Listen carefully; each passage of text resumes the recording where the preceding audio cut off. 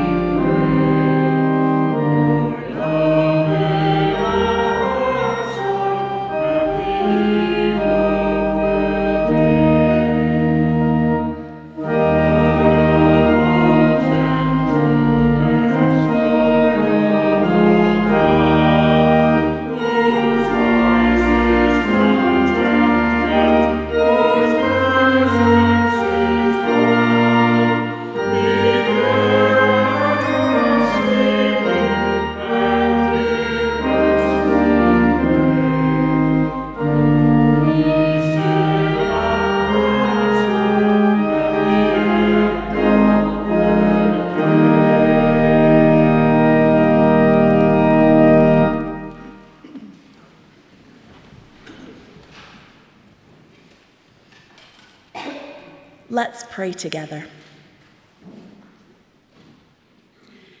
God, our God, this morning we gather to worship you.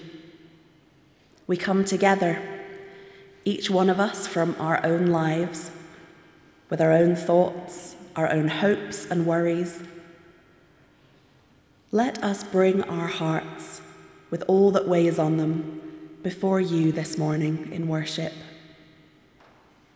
We ask that you would unburden us. Do not let us be weighed down, but instead send your Spirit anew among us and clear in us a space to encounter you, a space to acknowledge your presence with us.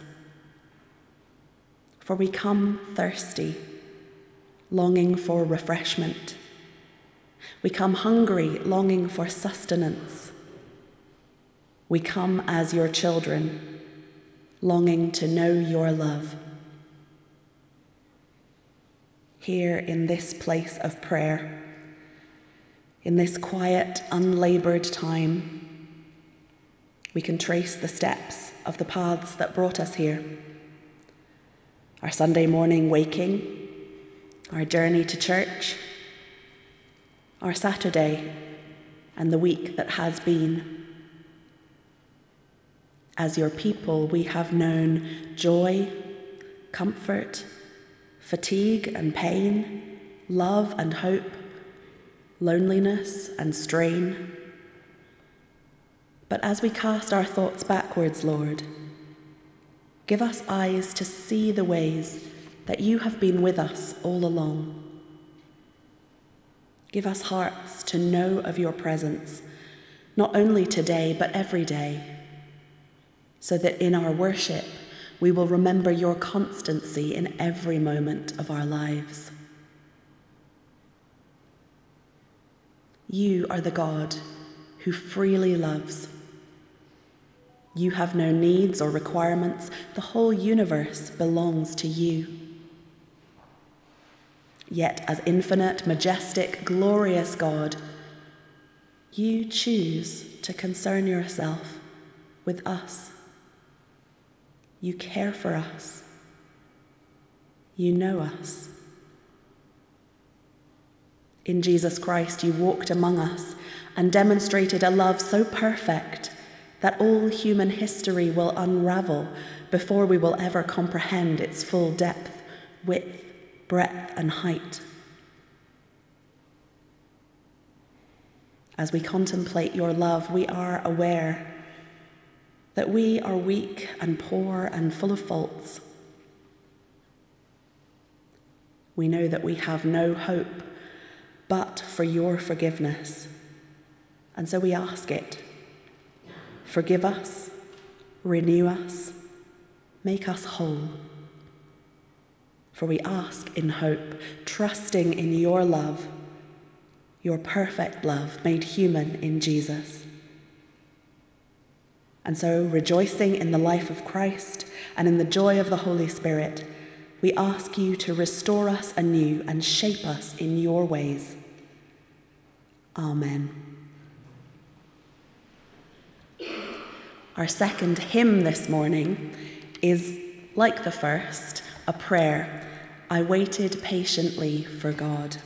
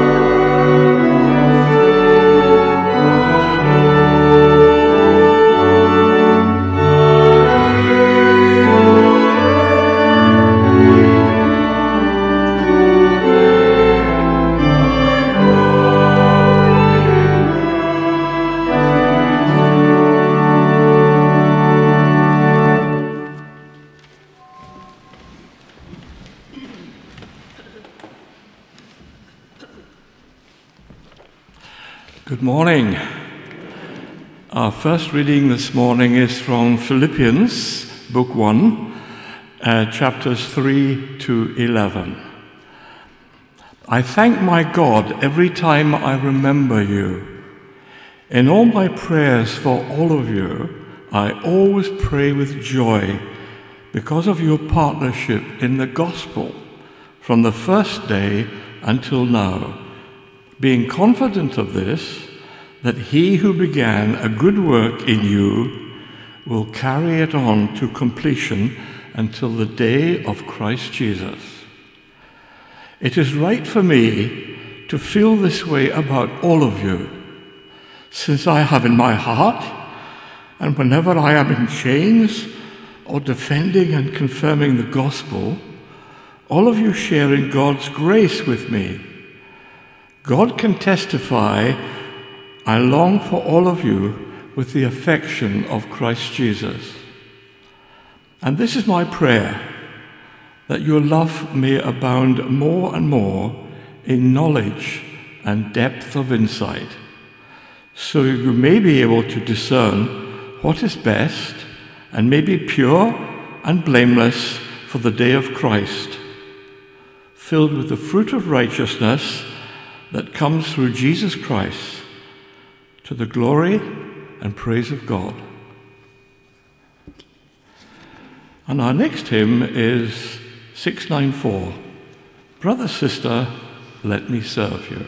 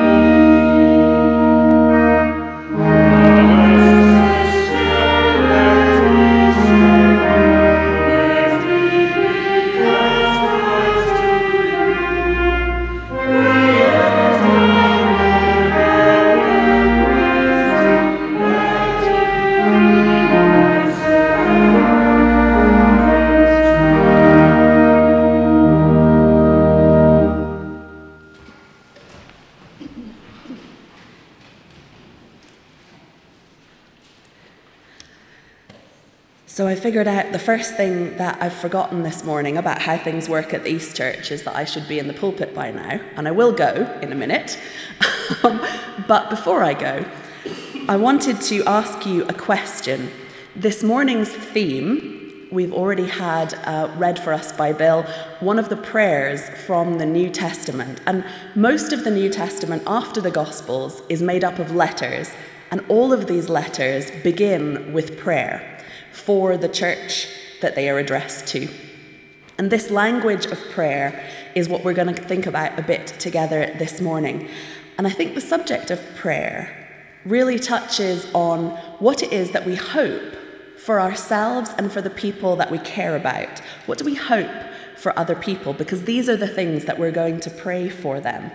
And so while I'm making my way over, I wonder if you would take a moment and chat to the person near you about what are some of the things that you hope for yourself or for people that you care about. What do we hope for ourselves and others?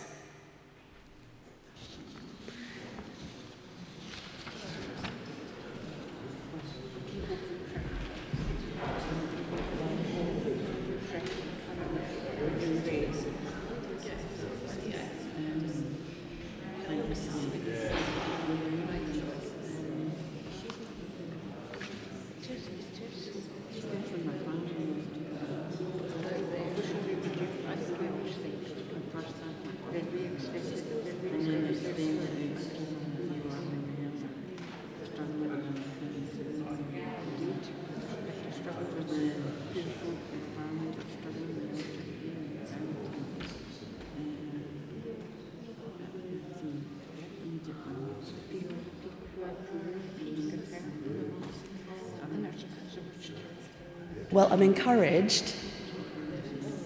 I hope that you are all full of hope for yourselves and one another. I wonder what some of the things were that you mentioned. I wonder if anybody was hoping for good health. Yeah, lots of us. I wonder if anybody was hoping for happiness and joy. I wonder if anyone was hoping for a resolution to some kind of problem. I feel like that's a lot of what we're hoping for with others.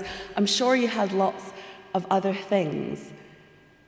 Our hopes for ourselves and others, that's quite a deep question, actually. It's quite personal. And these prayers, I'm going to read another one to you in just a moment, address some of these deep questions about what do we hope for ourselves and others? What is there to hope for? Perhaps there are things to hope for that are even better than the things we've already thought of. I'm going to read now from the second letter to the Corinthians, 2 Corinthians chapter 1, verses 2 to 4. Grace and peace to you from God our Father and the Lord Jesus Christ. Praise be to the God and Father of our Lord Jesus Christ, the Father of compassion and the God of all comfort, who comforts us in all our troubles, so that we too may comfort those in any trouble with the comfort we ourselves received from God. That's just a short extract from that letter.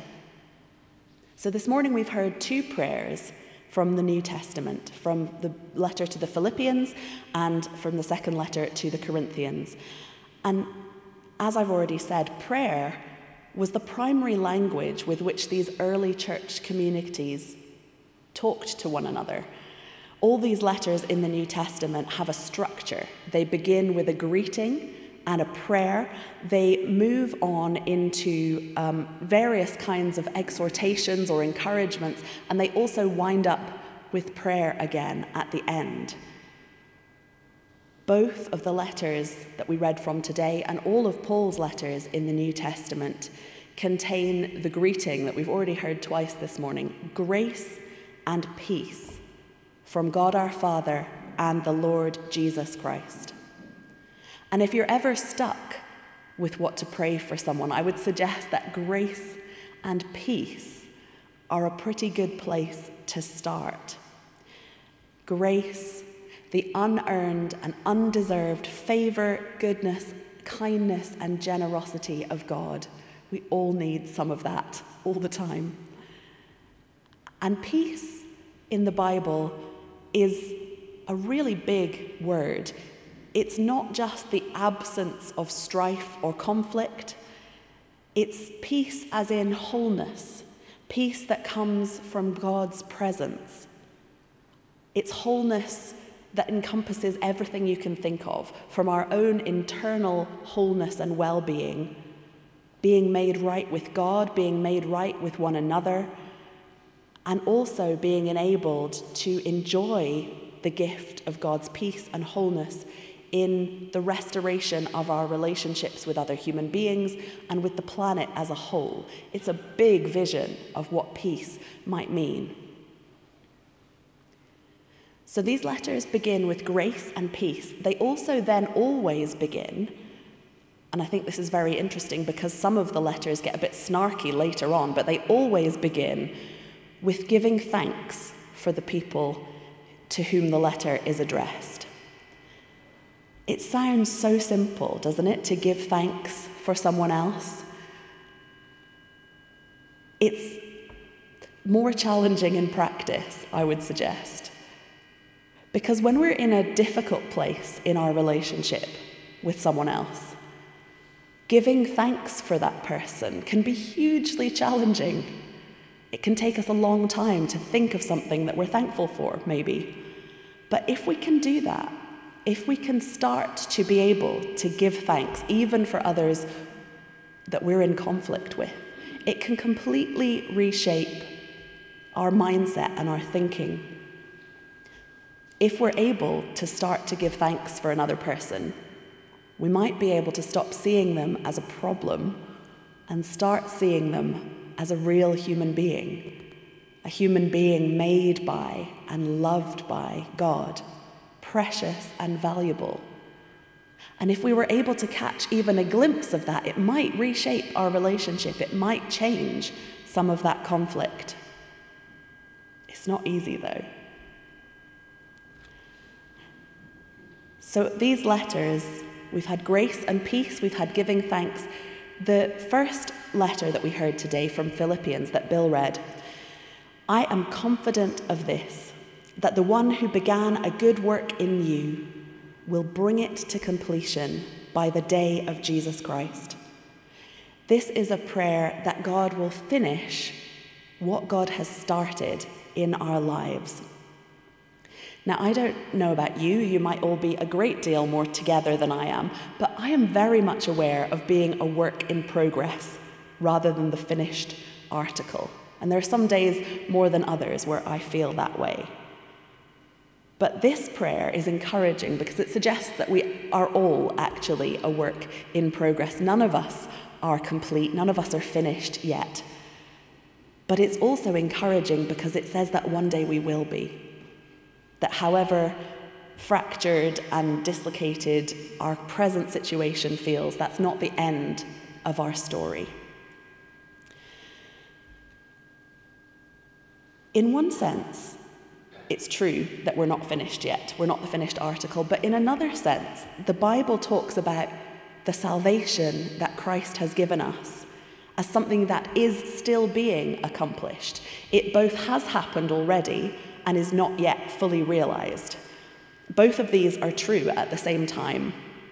And there are some images to help us with that because it's a bit complicated. Perhaps you might like to think of it as the Holy Spirit is given to us as a down payment or a guarantee of something that will be finished. So, for example, if you buy a house, it's yours to move into once all the paperwork is completed. But if you have a mortgage, it doesn't completely belong to you until you have finished paying all the mortgage payments, which is a scary thought at the moment, but we won't dwell too much on that. But this verse is saying that God has already guaranteed all the payments. We've been given the Holy Spirit as a down payment, and one day all the rest of the payments will be made. Salvation will be ours, and it's a place that we are welcome to move into and live in right now. And one day, all of the things will be completed, and it will be ours in its totality. So this is a very hopeful letter. God's work will be completed in us. That's good news for all of us. The next verses focus on the love between God's people. These letters, the ones that we've read this morning, are both probably written by Paul, but they're addressed to whole churches, and they're coming really not just from an individual, but from another church. And they're speaking about the love that exists between these churches. It's right for them to love one another. They're brothers and sisters in God's household. And prayer is a natural expression of the love that we have for one another, because we share in God's grace together. And we also share in ministry together. Paul, the writer, talks about sharing with the Philippians both in his imprisonment and in the defense and confirmation of the gospel. Now, these people are not literally in prison with him, so they're not sharing that in a practical sense, but they support him by praying, and they also support him in practical ways. They have helped him financially. They are providing various kinds of support, and so they are with him in that experience of being imprisoned. They also share in his ministry in the defense and confirmation of the gospel, which is speaking the good news of Jesus and living it. So defense would be talking, debating, explaining, and the confirmation of the gospel is perhaps more about being living proof of God's goodness on display in the community of faith. As Jesus said, they will know that you are my disciples when you love one another.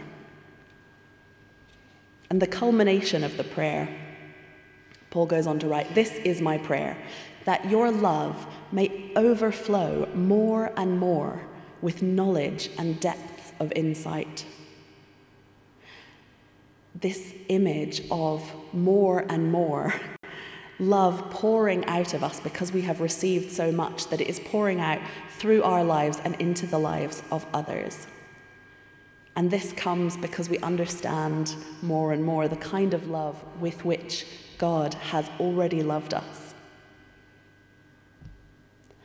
The second letter, the bit that I read from 2 Corinthians,